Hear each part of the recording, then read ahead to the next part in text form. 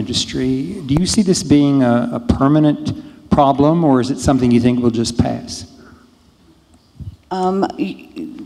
David, would you like to try to answer that? And then I'd like to wrap up. Well, you know, I can only, you know, from my personal experience, I just cringe whenever he mentions that he's Jewish.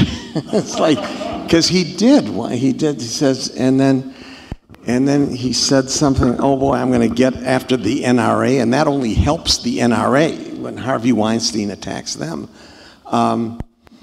But, you know, it's just, you know, it's like when anybody's shot or anything, you naturally say, I hope he's not, the shooter isn't Jewish. That's just my personal thing. I've always been that way.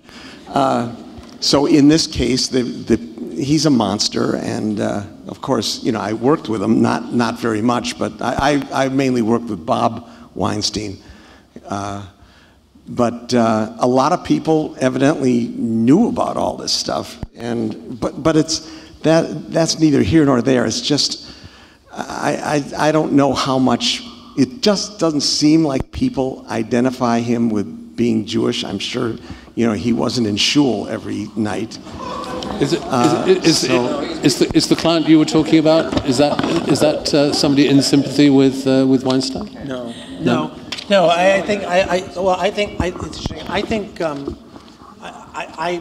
you know, like many people in the room, I cringe when someone's convicted of a financial crime and they turn out to be Jewish. I cringed, certainly, as we all did, when Bernie Madoff's crimes were revealed, or when Mike Milken's crimes were revealed, or when Ivan Boesky's crimes were revealed.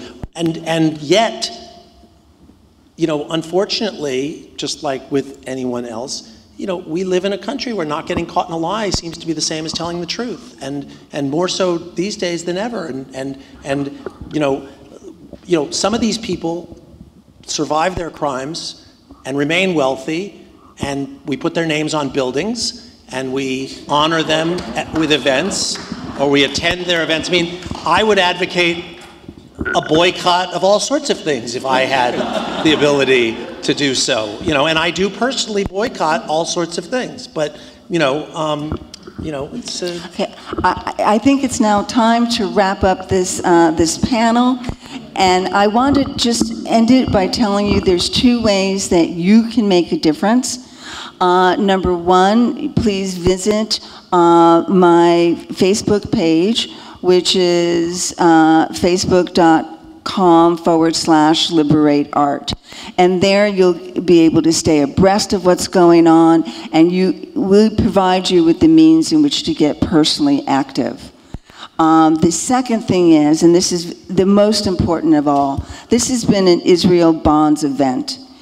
Israel Bonds is crucial to giving Israel strength. Israel Bonds builds the infrastructure and technology centers that create 1 out of every 4 of the medicines, treatments, and technologies in use today. Israel Bonds provides a safe haven for Jews for all over the world. When you buy an Israel bond, you are making a declaration of support for Israel's path, purpose, and accomplishments.